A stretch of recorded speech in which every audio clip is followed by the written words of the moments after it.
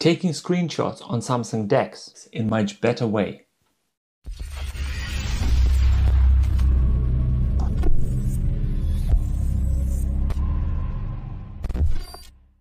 Samsung DeX built-in screenshot feature works great for quick screenshots, annotations, and etc.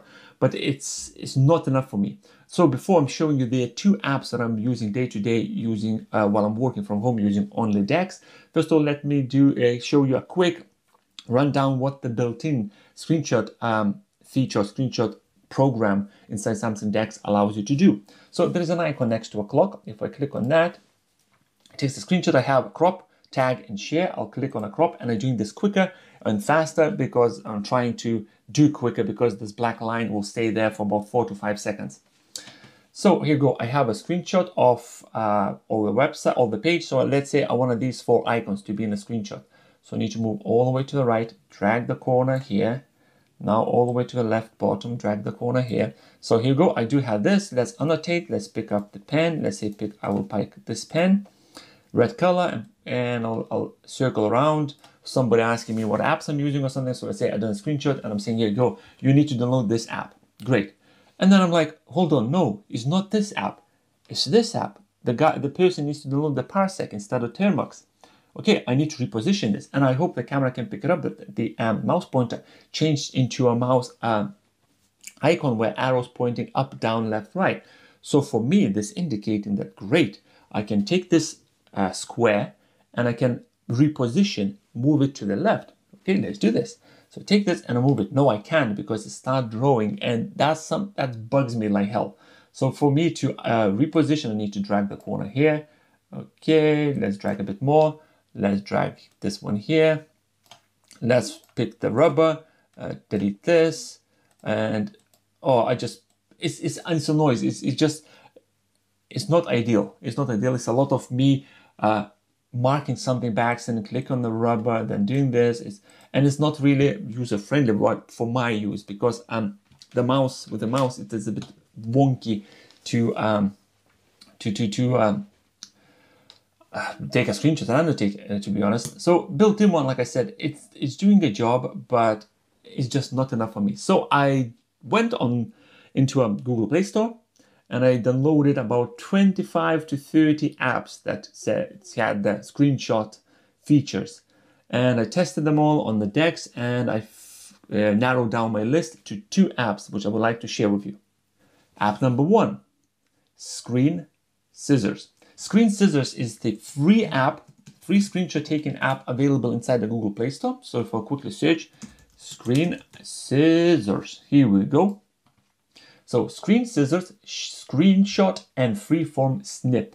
I already downloaded that one and installed. So let me quickly demonstrate how it's working. I do have an icon here. So let's move icon. Here you go. I do have an icon. If I run it, it opens up in the window mode. I have a couple options here. I can have a floating window. What that means, then when I'll start the Start Capture service, when I click on that, the icon appears, and this is the icon. A circular Screen Scissors app icon appears that's permanently stuck either on the right-hand side of the screen or the left side of the screen. So it's permanently there. Obviously, I can turn that off. If I turn that off, for me to start the screenshot program, I can click on the screenshot scissors icon on the inside the notification option. So I'm just going to turn this on and I'm going to leave it there. Next one is notification shade. Don't know what this does. To be honest, I not have this turned on. I don't really care as long as, to be honest, I don't know what it does. Key combination is on. So that means that when you have this app is running, the key combination is, for example, on my Galaxy Tab S6 and on Note 9, I need to press on Note 9 power and volume down. The same I need to do on a Tab S6, press the power and volume down. By pressing these 2 icons, this app will get triggered, and a screenshot will be taken. Next one is shake, rectangular snippet. Okay, let's say rectangular full screen or freeform snippet. Let's leave it as rectangular by default. And so here we go. This is all running, and the path where the files got saved is a storage, emulated, 0 pictures, Screen Scissors. So let's take a screenshot. At the moment, please note the screen is in the window mode. The app is running in a window mode, so please note on that. So I'll click on this icon, and that's where I just said, please note this is a window mode. That is the area I can interact with after I'm starting this app. So right now I can only use this portion of the app, and because app was started, that's why only this app screen is active, or I can interact with. I hope you're getting what I'm trying to say. So what I need to do, I need to go full screen and close it. And now when I click this icon, it's selecting entire screen for me to interact with. So I can say, I want to take a screenshot of this. No, I want to take this. No, this, and I can move this form, this rectangular square. You go one by one. I can move it around. So that's the 4 apps I was trying to take a screenshot. I can reposition. Okay, great, no problem. This app don't have the annotation feature, so it's only taking a screenshot and that's it. One other thing, what is slightly not an issue, but I decided to mention for you, it's worth mentioning, to be honest. I can take a screenshot of all the screens. So at the top, some of the icons, folders on my Samsung DeX screen getting chopped off, so I can really select on entire page, 100% coverage of the screen. It's not really a big deal, because most of the time when I need to take a screenshot of anything, usually is around this area, so it doesn't really bugs me if I'm missing something at the top or the bottom after taking a screenshot. But anyway, let's make this. Let's select these 4 icons, click done. Once I click done, that's what I will get, and I click save, and it's saving inside pictures/screen scissors. That's where it's getting saved. At the at the top right hand corner, I have option to share. So I click share, it's opening all the apps that I can share, delete, and there is a 3-dot menu where I can click edit. So if I click edit, I have an option to open it via Google Photos, Gallery Go, Snapseed, or Xodo. And next one is crop. I can crop it again using different apps, but I can crop it, but it's not built in this app. You're just using other apps to complete the set picture as. Basically, it's like a wallpaper. Details gives me details about this picture. It's 47 kilobytes. It's 377 pixels by 307 pixels. And if I click print, I can obviously print this, but I'm not going to show that to you. And that's it. So this is done. And I do have a folder on my screen. If I open this up, here you go. This is the screen that I took, a screenshot that I took using a screen scissors. And obviously, like I said, you can do the same thing by clicking on notification and clicking yes. And it should take you a screen. All right, because this is on. Let me try. Why does that want to work? I thought it was doing previously. Anyway, I think the app has got updated. No, it is. I'm just being too quick. I'm trying to do this too much in such a speed. The app can't keep up with me. But anyway, I tend to use the floating window. That's when I need to take a screenshot. So this is Screen Scissors, the screenshot app that I know that I need to take a screenshot without annotation, without annotating, adding text or anything. Just take quickly a screenshot and just share it. So this is the app I'm using. Now let's talk about the second one. And the second one called Lightshot.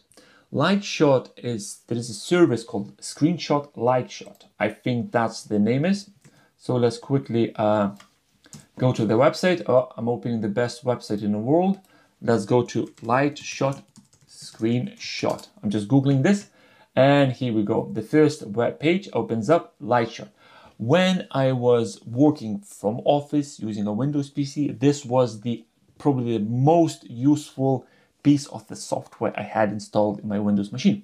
Because when you're installing this and it's run on a taskbar, every time I press the print screen on my keyboard, the app triggers and I can then select, annotate, add text, draw, and then save it locally, upload to their cloud storage.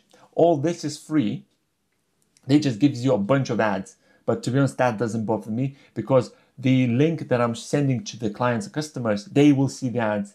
I'll show it to you, but it doesn't bother. It's free and it was amazing on the Windows. So when I realized and when I found out that this actually available on the Android side as well, it was probably like, yes, let's do this, let's try this. And this is probably the best way for me to take the screenshots on the Samsung DeX.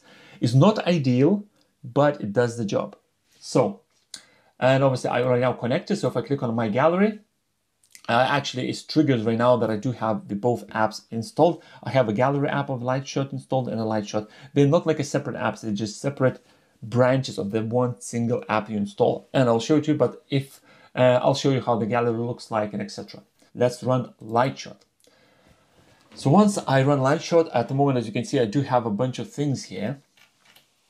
I'm just gonna leave that out. When you run it, you can create an account. Creating an account is super easy. Email and a password. You create an account, and every time you take a screenshot using this app in DeX, you'll get an option to save locally or upload. Uploading happens automatically, I do believe. I just always leave upload because I know if I need to go back and let's say I delete all the images of my DeX, I know there is their cloud service where I can go and pick up the screenshot that I took and just share from the history. So right now it's all fine. Under settings, usual, use the use device hotkeys. Yes, the same one. If I'm pressing power and volume down, it's going to do a screenshot. I'm just going to leave that there. Pretty much settings wise, I changed nothing. I do believe. No, I changed nothing. No, yes, no. I changed nothing. So right now I'm just going to go full screen just to make sure that app, when I'm taking a screenshot, it will cover entire screen. And now I do have an icon here. With this one, you can move an icon anywhere on the screen and it's going to stick there. With the screen scissors, it's all this side of the screen, this side of the screen. You can leave it at the bottom or the top. Usually I tend to leave this all the way next to a clock. So I know it's there. I can always click and do a screenshot. So let's try to do a screenshot. I click on this icon, and because I left the app running in a full screen mode, I do have entire screen again for me to play around. And the best part of it, this app gives them this app is better than previous one, especially the built-in one, or the screen scissors. I can add, highlight, draw, put arrows, text, draw a circle, draw a rectangle, crop. So let's right now crop to, let's say, center of this wallpaper. So click crop. Let's say this way. Okay, now I need to move a bit here. Okay, it's a bit too small. Let's make it a bit bigger. Okay, slide it down. There we go, reposition. Now there is a tick on the top right hand corner that I need to press for app to take a screenshot and crop it straight away. The slightly bugs me when I go all the way to press a tick, the top menu appears and I sometimes click X by accident. So when I'm using this, I need to be extra cautious, but sometimes it happens. You take a screenshot, you just by black X, or you press X and it's just, you need to start all over again. So I try to move the mouse pointer slower than usually to go into this location and then click on the tick. So that's it. I do have a now screenshot. At the top, I have redo or undo or redo. The next one, the third icon, is the cloud. You basically you send this image, what you see now, to the cloud. There is a 3 dots, which gives you save locally or share. So straight away share this. And at the bottom, I have, like I said, color, crop, rectangle, square, circle or rectangle, and a highlight, and etc. etc. So first of all, let's do a highlight. And we're gonna use all this with the green color. Okay, so I picked the green color. So highlight, there you go, I'm highlighting this. And I do believe this should have the size. So no, I don't think you can say, no, you can't change the size, but don't really care. So highlighting, let's draw something. So there you go, I'm drawing around, that's fine. Let's say I need to put the arrow. So arrow goes here, arrow goes here, and arrow goes here. I need to add the text. Fantastic. Let's add a text. Testing. I added the text. Click set, and the text is here. I need to draw a square. Fine. I need to draw a circle. Fine. Fine. And it has so much annotation features compared to the previous one. I love using this app. And now what I'll do, I'll just click share to the cloud. So it's now sharing, and I click share on the notification. I can pick either one of these apps to send the link to someone who needs to open the screenshot. That's fine. And if I open the Lightshot app, it's right now saving the screenshot that I just took. And there's an icon. I can click icon to indicate that I can share. I click copy to clipboard. So I copy to clipboard. Let me open DuckDuckGo browser to make sure that the cache is cleared. Paste, enter. And this is the screenshot I took. Okay, let me resize the screen window a bit. Okay. Okay. Yes, here we go. This is the screenshot I took. And right now there's like a ads supposed to pop up, but DuckDuckGo blocking them. And right now you share this link to anyone who wants to see the screenshot, and there you go. So Screen Scissors is better than the built-in feature. Built-in screenshot feature takes a screenshot, but there's no annotations, but easy to reposition, etc. after you took a screenshot. And Lightshot is much better one because it has annotations that I use in day to day. Take all my screenshots related to work and etc. So here we go. All the links to these both apps I'll leave in the description below. Thank you much for watching, and I'll see you next one. Goodbye.